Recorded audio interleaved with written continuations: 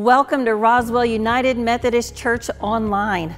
My name is Marion Brown, one of the associate pastors, and this is our on-demand version of the sermon that will be preached on this Sunday morning.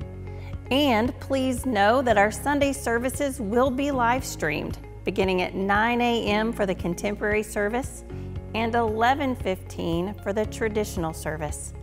If you would like to have the entire worship experience on demand, that will be available on Monday morning. We appreciate you being a part of our online community, and we invite you to be active and participate through your giving. And so we thank you for your support and your generosity. Before we listen to this Sunday's sermon, let's have a moment of prayer. Gracious and holy Lord, we ask that you remind us that wherever we are on holy ground. And so may you help us make space. So may we receive a message that you have for us in this moment. Be in our hearts so that it's open. Be in our ears so that they are open. And be a part of our lives so that we are open to receive a challenge and an invitation. Work within us now and all around us so that we may know your presence and we may feel it fully. Through a moment now of words and scripture, speak to us. Amen. Let's listen to this Sunday's sermon.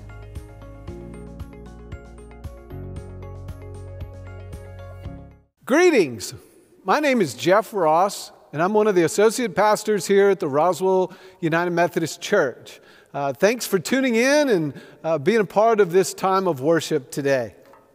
I want to start by reading our scripture. It comes from 1 John chapter 1 through the second chapter, verse 2. And it says there, "What was from the beginning, what we have heard, what we have seen with our eyes, what we have looked at and touched with our hands concerning the word of life. And the life was manifested, and we have seen and testified and proclaimed to you the eternal life which was with the Father and was manifested to us. What we have seen and heard we proclaim to you also, so that you may have fellowship with us, and indeed our fellowship is with the Father and with His Son Jesus Christ. These things we write so that our joy may be made complete. And this is the message that we have heard from Him and announced to you, that God is light, and in Him there is no darkness at all. If we say that we have fellowship with Him and yet walk in the darkness, we lie and do not practice the truth. But if we walk in the light as He Himself is in the light, we have fellowship with one another, and the blood of Jesus, His Son, cleanses us from all sin. If we say that we have no sin, we are deceiving ourselves, and the truth is not in us. But if we confess our sin, He is faithful and righteous to forgive us our sins and to cleanse us from all unrighteousness. If we say that we have not sinned, we make Him a liar, and His word is not in us. My children, I'm writing these things to you so that you may not sin. And if anyone does sin, we have an advocate with the Father, Jesus Christ the righteous. And He Himself is the propitiation for our sins, and not for ours only, but also for those of the whole world. May God add His blessing to our reading and hearing of His word. Let us pray. God, we give you thanks for this day and for the chance to gather together in this time. We come to you and ask your wisdom and guidance as we look at this passage and reflect on these words, that you'll give us wisdom and guidance, and that your Spirit will fill us. For it's in Christ's name we pray. Amen. Well, good morning, or good afternoon, or evening, or whenever it is that you're watching this. The Gospels talk about all of the events that take place after Easter. or on that Easter morning, Matthew, Mark, Luke, and John. But there's some more recent manuscripts that may give light to the first thing that Jesus said when he came out of the tomb, and I understand it was this. Ta-da! That's a little silly, I know. But it's not far from where I want us to kind of look today as we look at this passage. 1 John was written at the end or so of the first century, probably not the same writer as the Gospel of John. Scholars look at writing style, they look at sentence structure, they look at common words and phrases and where they're placed and how they're used in the paragraphs and in the sentences. And for a long time, they attributed 1 John with the Gospel of John writer, said they were the same person. But more recent scholarship points to a different author. And so I want to be clear, I don't want this conversation around authorship to be a stumbling block. If you've done some homework and you think it's different than that, then go with that. We can still be friends. So a couple of highlights, though, that jump out of this passage. And in reading this passage, we understand that it's a generation or so after the death and resurrection of Jesus. And these are sort of the collective thoughts of the church. They are representative of some of the things the church has discovered post-Easter. It's what it bubbles to the top as John writes this letter of what he wants to say and what he wants to highlight, things they've come to understand, things that have been revealed to them because of Easter. Because of Easter, these things have also come to light. And so he talks a good bit about forgiveness. 1 John 1, 8 through 10, and then he picks that right up in the second chapter, the first two verses, talking about forgiveness. That's an important component for John and a discovery that is made in how they received forgiveness from God and Jesus' death on the cross, and then how we extend forgiveness in our own lives to those around us. He talks a good bit about faith and witness. These are the things we've seen with our eyes and declare to you and want you to know. It's words of encouragement and hope that have given them life, and they want to share it with us. And then this idea of light and darkness, that God is light, and in Him there is no darkness at all. And we need to come alongside of this idea of light and direction for our lives, that God is here to guide us and lead us. And if we trust and have faith in God, God will direct our path. And so these are things that were important, that they would have discovered, that have been at the forefront of what's grown out of their faith. And so with Easter, they didn't really know that was going to happen. And so now over this first generation, here are the things they've also discovered. So I want to take that, just that little synopsis of what we read, and just place it right here for a second. And we're going to pick it up and come back in just a minute. But I want to look at another part of this story, I think, that connects it, and hopefully we'll tie all of this together in just a minute. Again, nobody was expecting Easter to happen. Jesus talked about it, yeah, and you and I can look back and read and say, oh, well, they should have expected it. Well, things like that just didn't happen, and so it's not unreasonable to see how they would have missed it. In the Old Testament, there are predictions and passages that point to what happens at Easter, but they only understood the Old Testament passages in that light after Easter. It was after Easter when they looked back and they said, oh, that's what that is talking about. And so you and I have the opportunity to read that now, knowing the story, and can see how all of those pieces come together. And so I have this odd sort of idea that somewhere after all the dust had settled on Easter morning and early afternoon, that sometime in the afternoon, Jesus and God get together and they sort of high-five each other, as if to say, it worked! We did it! Yay! And I guess I'm humanizing that a little bit, because you and I have done that. We've had an event or some special task where we needed everything to go right to be able to pull off the surprise or pull off the event of whatever was taking place.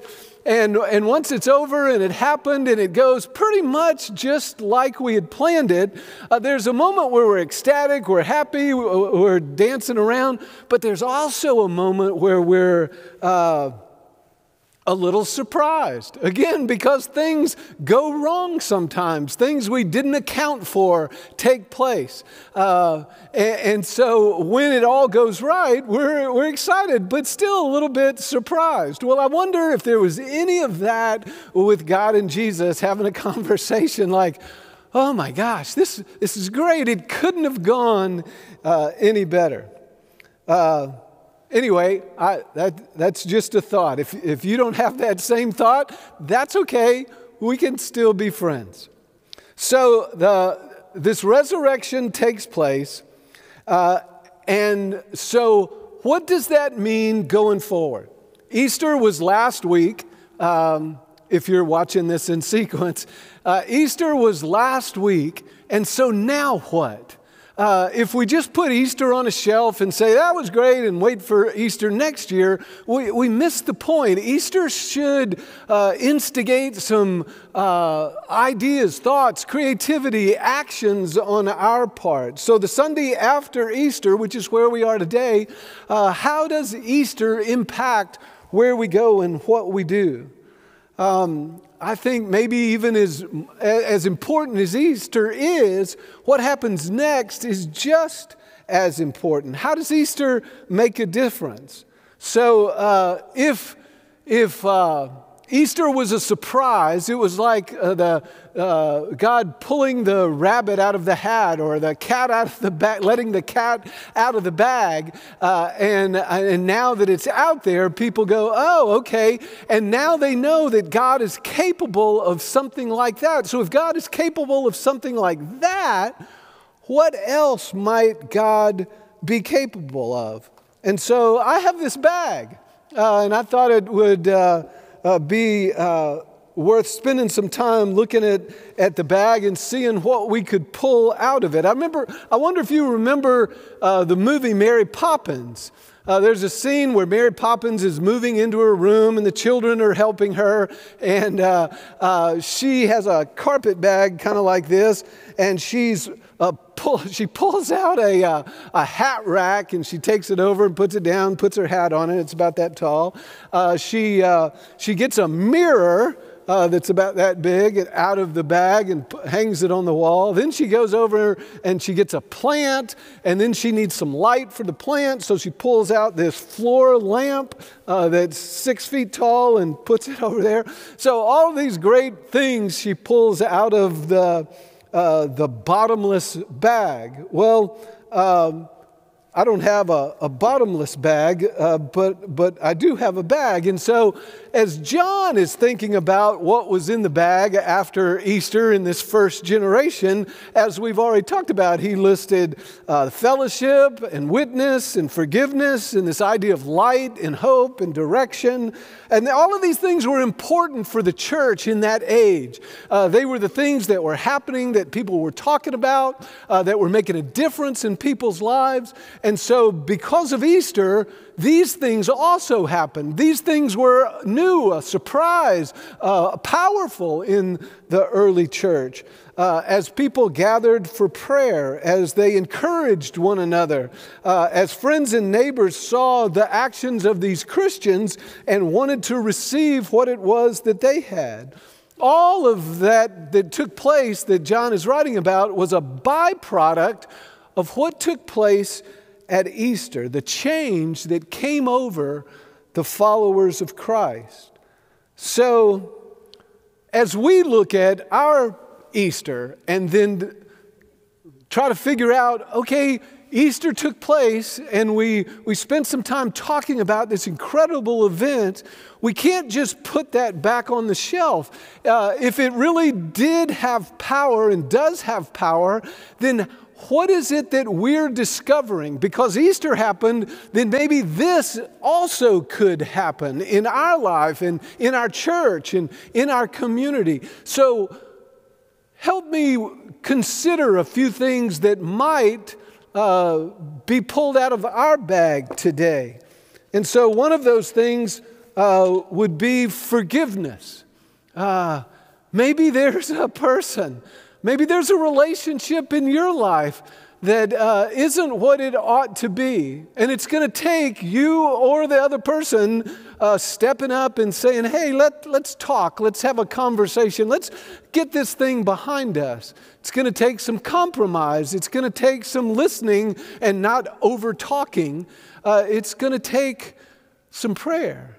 But if Christ can step out of the grave and the power of God be at work in that event, then certainly God has the power to help you and I offer forgiveness and receive forgiveness.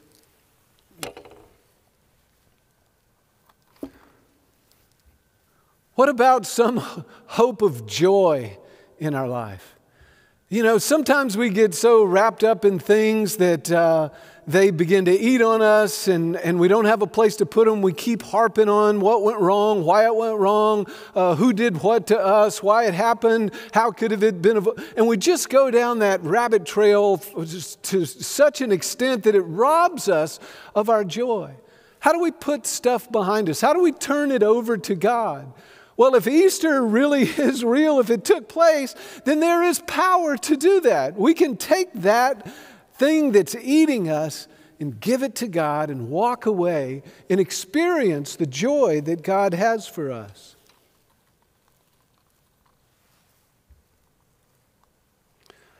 Where is there a need for hope in your life? You know, we just come out of the winter and we're seeing right now all of the plants in bloom and trees getting their leaves back and so many things that looked like they were dead, that lay dormant in the ground, but now are busting out and their colors are shining and plants are taking off. And it reminds us of this a season that sometimes happens in our lives where things happen, take place, and then we have the courage to move on, to start over, to make a fresh start in some area of our life. Maybe there's something that's happened in your life that's been hard and it's been difficult. And it's been a minute that you needed to work through it. Well, if Christ can rise from the tomb and God's power is at work in that, then God's power can help you move on, move into a new place, find hope in your life.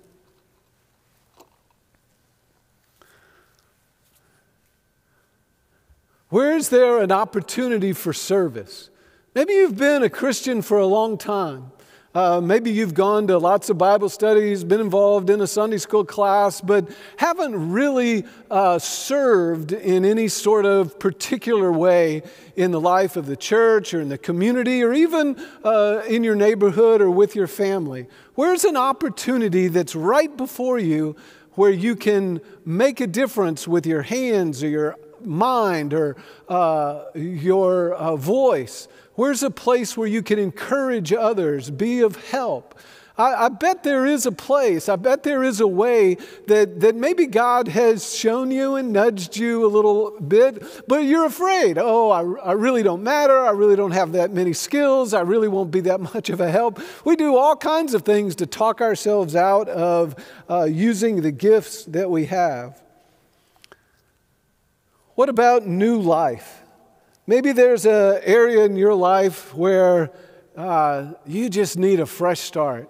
You need a conversion. You need to stop going this way and turn and go that way. It might be in a relationship. It might be in your faith. Maybe you've been playing at church for a long time, dancing around your commitment to Christ. And maybe with what's happened at Easter, you're fully convinced now that God is calling and moving and active in your life, and you want to respond in some way with that. Maybe it's something else that comes to your mind. Maybe in the bag that you have, there's something else that you could pull out. Maybe you could get a bag today and put it on a table, just sort of stare at it for a while and see what you imagine or what God tells you might be in that bag that's time to pull out. Because again, if Easter is just a day to celebrate, and all we have to show for it is a nice picture on the commons with our family with the flower cross as a backdrop, then we've missed the point altogether. Easter helps us imagine new possibilities.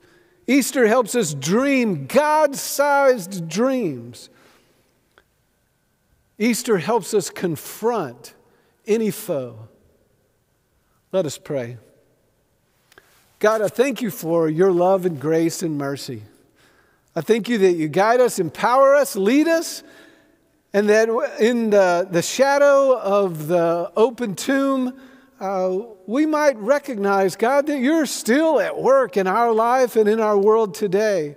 So what is it that you're still revealing to us? What is it that we've not yet seen or imagined that you're leading and guiding and pointing us to? And we say, that could never happen. I can't do that. I can't go there.